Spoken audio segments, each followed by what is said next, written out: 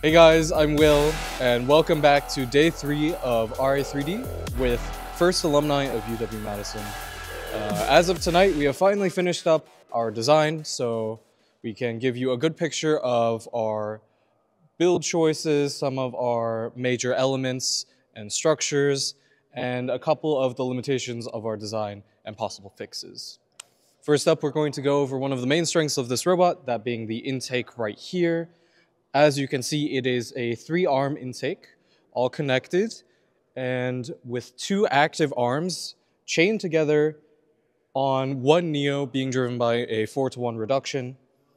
This allows us to not only pick up game pieces from the floor, but also pick off algae from the reef and score into the processor, reef, all levels of the reef, given some wiggle with the arm mechanism and other dimensions, and also potential for the barge, given a little bit more of a design change with the height. Main strengths of this mechanism are its simplicity. It only uses fairly little material and is able to get a very, very good grip on most game pieces. Allows for a lot of control without a lot of weight, and is great for putting at the end of the arm due to its relatively small frame given its functionality. Some of the drawbacks of this design are that it does at times intersect with the outside boundary of the frame perimeter and can cause some issues when being rotated in different orientations. So just be aware of that when you are designing your intake. Hi everyone, I'm Kirsten here at the Milwaukee Robotics Academy. I did a lot of work with our programming for this Robot in 3 Days robot, and I'm here to share some of our experiences and recommendations for things to improve. So we programmed our arm and wrist using just manual control due to time constraints with setting up things like set points and PID. And we also have just a button to turn our intake on in each direction for algae and for coral. We actually use those same buttons for scoring the algae and coral because we just spin our intake in the reverse direction to intake one or the other. That same system works for scoring one or the other. So for some recommendations for things to improve, I would definitely say setting up set points and using PID control to go to set positions for scoring would be very, very helpful, especially with our long arm. It would be still very useful with a different design, such as an elevator. We had a lot of trouble lining up because our arm was kind of bouncing around and just hard to get that precision with manual control. So for everything, L1, L2, L3, L4, even barge and processor scoring, definitely recommend having set points for those. And then as well, we noticed a lot of difficulty with lining up side to side as well.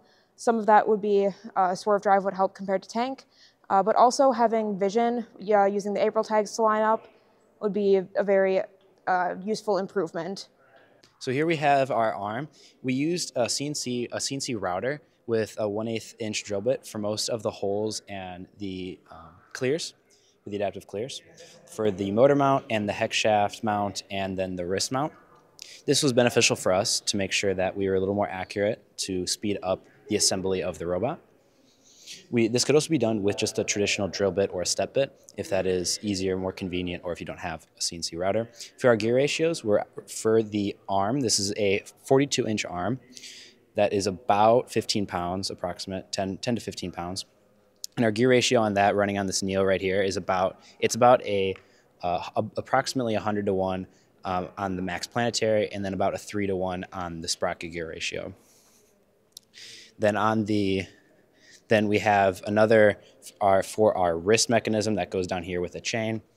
That's running at about a 48 to 1 with the max planetary, and then about a 3 to 2 on the sprocket. And then for our gripping device, we're running that at a 3 to 1 with a Neo. It would probably be more beneficial to have 2 motors, maybe one for the algae and one for the other game piece, but we did not have the motors or just the time to get 2 motors attached on there. Hi, my name is Allison, and I'm part of the first alumni of UW-Madison. We're here at Milwaukee Robotics Academy working on day 3 of our Robot in 3 Days project. Some of the improvements that we would really like to make include adjusting our arm mechanism. So our arm is currently a straight bar that only has one pivot right up here at the top, and it connects straight down to where our intake attaches to the robot. This means that we sometimes violate the frame perimeter. So a really great solution or adjustment to this in the future would be using a linear rail instead of this rigid arm, so that we could pull the intake back into the robot and extend it out when we need to score. This could also be achieved by replacing the arm entirely and using an elevator instead. Having a horizontal intake would allow us to pick up the algae more easily instead of having to have this top of our intake rotate all the way down over the algae in order to pick it up. I'll just put that back. Additionally, in order to help us stay inside that 18-inch boundary along our frame perimeter, we could shorten this intake. We've noticed that some other Robot in 3 Days teams have found success with having, instead of this really long intake that goes around and past the midpoint of the algae, having the wheels instead back here so that it's shorter and thus not as likely to reach outside of that 18-inch boundary. One other thing that we've noticed is that as we are intaking coral, over time, the coral becomes more slippery and the surface becomes harder for wheels to grip. So when you're making an intake, really make sure, if you're using wheels, that your wheels are very grippy and that you're getting a good grip on the coral, especially as competition goes on. Finally, we also think that being able to pick up coral in multiple orientations will be really important for this game. The coral roll around really easily on the floor. The coral roll around really easily on the field surface. And so if over the course of competition, they start getting stuck in the corners alongside the field boundary, it's going to be really hard to pick them up if you need to be oriented face onto the hole on the end of the coral. If you're able to pick them up from the side, that's going to be a really great competitive advantage for your team. Finally, we think that if your team wants to go along the route of using an arm, having this really long shaft is not ideal. This long shaft allows for a lot of deformation and wiggle in the arm position. If you can shorten up the shaft so that maybe you have a triangle coming in here instead of having this really long shaft reaching between these two very distant bars, that'd be really great and it provides more stability as well as reducing the amount of wiggle room that your arm has.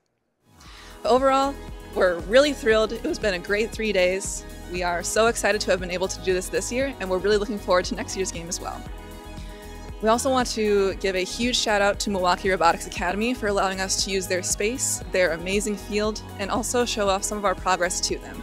It's been fantastic to have their support in this project, and we're really, really grateful for it. We'd also like to thank Fun Robotics Network for helping us broadcast our progress all throughout this amazing journey. And like, subscribe, check out their channels for all sorts of information about other FIRST competitions and REEFSCAPE.